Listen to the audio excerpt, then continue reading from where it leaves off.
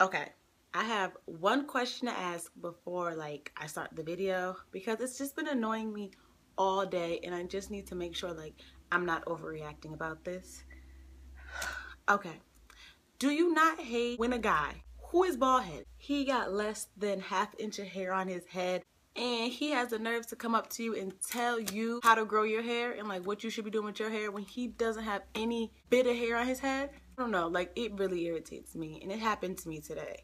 This guy at my job came up to me. First of all, he asked me how I grew my hair this long, and I started to tell him what I do, and he continues to be like, pause, you're doing the wrong things to your hair. This is what you're supposed to do. And I'm just looking at him like, you don't even have any hair on your head. How are you gonna give me hair advice? First of all, you asked me how I grew my hair this long, and then I continue to tell you how I grew my hair this length, and then you proceed to tell me that what I'm doing is wrong. Me, it looks like it's working. I was so annoyed, and I'm still annoyed. Thinking about it, I'm annoyed because he was really serious. He was not joking. He was like, no, you can't do that. You're using too many oils. You're not supposed to do that. You can't wash your hair that often. You're supposed to use this product. And gonna tell me that I am not using products for black people. I'm using too many white people products, and I'm not white. Thank you for the news flash, because I didn't know that I wasn't white. When he said that, I just walked away. He's like, where you going? I said, back to work. But yeah, leave in the comments below if you hate when people who don't have no hair on their head, male or female, come at you and try to tell you what you should or shouldn't do. And today, the video will be on combs. Woo! I don't know if everybody gets excited about combs like I do, because you can see I have quite a lot of combs. The first brush that I see is this Denman brush, and I got mine from Sally. I use this brush for when I'm blow drying my hair, and I also use this brush when my hair is straight. But I don't like to use this brush on my hair for detangling because I feel like it just pulls too much. I feel like the teeth are just too close together, and I'm just too lazy to take every other row out like a lot of other people on YouTube do. So I only use this brush for when I'm blow drying or when my hair is already straight and I want to comb it out. My next brush is this, and it's a paddle brush. And I only use this brush on my edges just to lay them down. Next comb, or combs I should say, are my collection of shower combs. And the main shower comb that I use is this one right here. It comes with a hook, and the main reason why I use this shower comb over these shower combs is because this shower comb, as you can see, has the bottoms are have balls on the ends of them, or it's just rounded. So this helps to get the comb to glide through my hair easier than if they weren't there. So this is just the type of shower comb that I use. It's basically the only one that I use.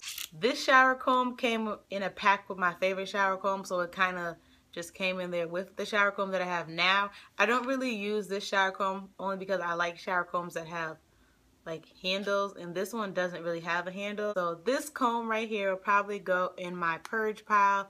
Like I said before, I need to purge some of my combs, so I'll probably be throwing this comb away because I don't get any use out of it, and there's no point in holding on to it. I bought this shower comb first, but as you can see, it doesn't really have those balls on the end, and it was just ripping my hair, so I decided to get the other shower comb that I showed you before. So I don't really use this shower comb at all, but I will hold on to it because just in case my other one does break, in the middle of wash day or something, and I don't have enough time to go get another one, I have this one as a backup. I just saw this in the store, and it said that the teeth move with your hair and is more flexible. So I thought, oh great, so if it gets a tangle or something, this comb will be more flexible, because as you can see, there's this gap in the middle where you see my finger running, and that's supposed to allow the teeth to be able to move back and forth a little bit and give it more flexibility. To me, it doesn't give any flexibility, and actually the flexibility it worked negatively for my hair. It was just too flexible, and my hair was just basically taking over control of this comb. So this is another comb that I'll probably give to one of my friends, or I'll just purge and throw away. Next is this brush right here. This is the type of brush that my mom used to use on my hair back in the day. But these teeth right here are so rough. They are hardcore, and I don't even use this at all on my edges. It would just rip my edges right out. So I never really used this brush. And the only reason I'm gonna hold on to it is because it's sentimental. And you know, my mom used to use this on my hair when I was like younger, so I just keep it because it reminds me of my childhood. And this will tame your hair. It will tame it or rip it out. That's it. But there'll be no knot. Either it will take the knot out your hair, or it will rip the hair out with the knot, and all your hair will end up in here. But that knot will be gone. Yeah, like if your mother ever clocked you on the back of the head with this, it hurts. Like, it is hard. So if your kid acting up, just take this out and clock them on the back of the head. Because the new brushes and stuff, they're not as sturdy as this one right here. Next comb is my lovely rat tail comb, the one with the rat tail, the plastic rat tail, not the metal rat tail, and the fine teeth. And the only reason why I keep or ever use this comb is for the rat tail, because it's a part. And the teeth, I never use them. The next comb or combs are these.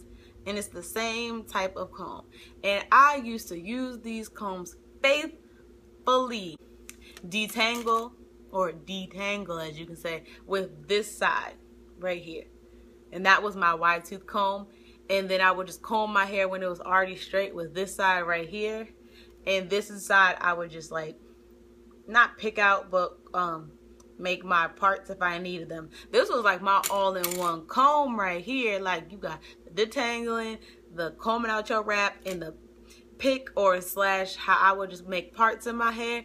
This was my go-to comb right here. Like, I use this comb for everything. So I have 2 of them, and I feel like there's no reason for me to have 2 of them. So I'm gonna keep this one, which is the black one, because sometimes I still do use this side if my hair is straight right over here, this side right here.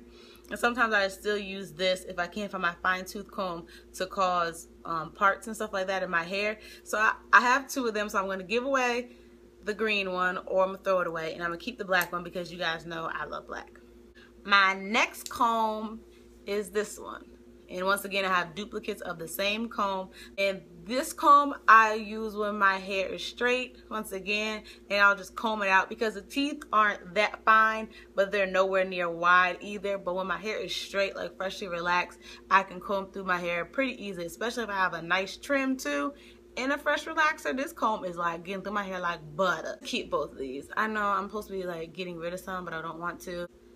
The next comb is the trusty old rake comb. And I usually use this comb when I'm taking my wrap down. Sometimes I will detangle with this comb if I don't have my shower comb. This one you can find at your local beauty supply store. So this one's probably more easier to get and costs less money than the shower comb. So if your funds are low or you can't get to a Sally's, but you do have like a local beauty supply store up the street from you, pick this comb up and start detangling with it. It will help out. My next comb is this one right here.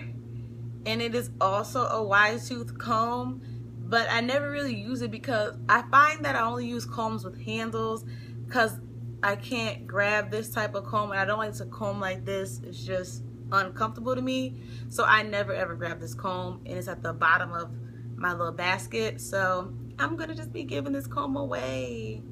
My next comb or combs are these 2, and once again they're kind of similar to me, not really, but they're both with the fine teeth, and they have no handle, and I never use these combs. I'm going to be throwing it away. I'm not even going to give it to any of my friends because I feel like if I give them this comb, they're going to start using it, and it's going to damage their hair. And then I'm going to feel responsible for them damaging their hair because this is the type of comb you got to know what you're doing with. And I'm just going to throw it away because I don't think anyone should ever be using this type of comb.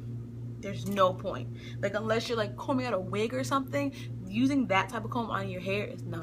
And also with this one, the teeth are just too fine. I have no purpose of these fine teeth for me. And if it works for you, stay it. But I'm also not gonna give this to none of my friends because it will rip their hair out and then they're gonna blame me for them being bald. I'll just do the last 2 combs together because these 2 combs are also combs that I just don't use. One, because it has fine teeth, and then if you can tell on like the inside there's a, oops, sorry, if you can tell on the inside there's something right here, like ridges or something. I don't know what those things are, but I feel like they would rip my hair out. It's like teeth inside of teeth of a comb, and that's a no-no for me. I guess this is like really gonna get your hair detangled because it has like things inside the comb, like teeth on top of teeth, and it has these metal things on end, which you can help to kind of part your hair, but I'm okay with my plastic rat tail comb, so this comb will be going in the garbage. And this comb right here, I don't know what to do. Like, how do you comb your hair with, is it supposed to go in here and then also in here? I don't know. I don't know, but I just feel like me combing my hair with this, it's not gonna work for me. Now, I could probably Google what the purpose of this comb is, but I just know it's not gonna work on my hair. And then it also has these two teeth, which I don't need, so this comb be getting thrown away. Looks like we finished all the combs. Yay! Woo woo, comb collection. So I'm gonna go really fast through the combs that I kept. I'm keeping my Denman brush, keeping my paddle brush, I'm keeping this shower comb, I'm keeping this other shower comb, I'm keeping these two combs, I'm keeping this rake comb, I'm keeping this multi-purpose comb, I'm keeping this comb, which is a fine tooth comb with a rat tail on it, and I'm keeping this brush because it's sentimental values to me and it reminds me of my childhood. So yeah, I just want to show you my collection, all the different combs that I use on my hair journey. Leave down below like what's your favorite type of comb. Is it a wide tooth comb? Do you like rat tail combs? Like, just let me know what type of comb or brush that you use on your hair. But I'll talk to you guys later, and bye.